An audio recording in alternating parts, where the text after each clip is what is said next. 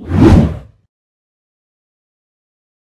what's up everybody? Blake here at ToyTec with another Tech Tip Tuesday. Today we're in the shop working on this 5th Gen 4Runner installing a lift. And we're going to show you how to put your KDSS sway bar back up into place. So we have dropped the sway bar from the hydraulic arm and this fixed arm to get our lower control arms to droop far enough to get the coilovers in. So now we need to get it back up into place.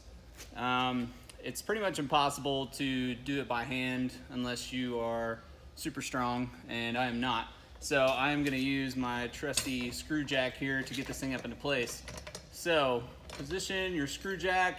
You can use a floor jack as well with the wheels on the ground. Grab your clamp and go ahead and install it with the hardware on the hydraulic arm.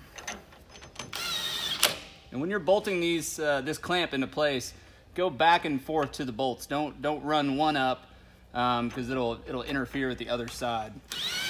So screw them up into place.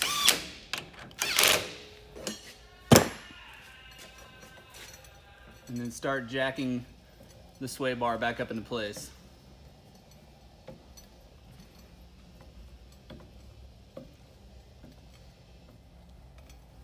So, as we get closer to going up into our fixed arm, you'll notice that the sway bar is off, and this arm is pretty tough to move.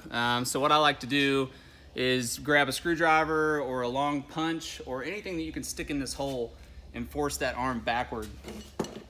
So what we do, stick this up in there, push that arm back, and then continue to move the sway bar up into place. All right, so now that you have that positioned, grab your clamps and hardware, clamp that back, torque these bolts to factory spec, and then we'll move on to the rear. So we're in the rear now. The rear sway bar has to be dropped as well to get the rear coils in. To get it back up into place is pretty much the same as the front, but you'll want to do this with the wheels on the ground, and this is why.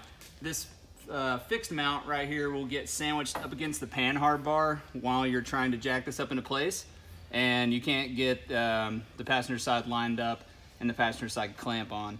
So do the side on the ground with the floor jack or whatever jack you have. Install the clamps, tighten the bolts to factory spec, and that is all.